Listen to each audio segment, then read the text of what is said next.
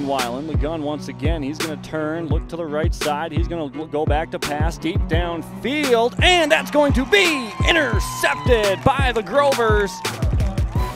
Under center, play action to Card. To the right side has Rodriguez, a wobbler to the sideline. Did he make the grab? Yes, he did.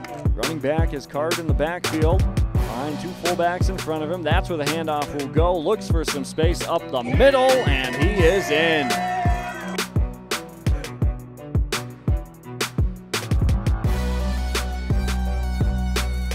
On their own 45, McFarland in the gun, rolls out to the right, has a block with Newstill in front of him, looks to the left, nobody open. Now he's going to go to the sideline, fires it back over the middle of the field, and intercepted by the Grovers. Guard under center, Rodriguez in the backfield. He'll take the toss off the right side to the 25, trying to find some space at the 20. He does. 19, 15, into the 10, inside the 5-yard line of Sargent County. Handoff left side, Rodriguez.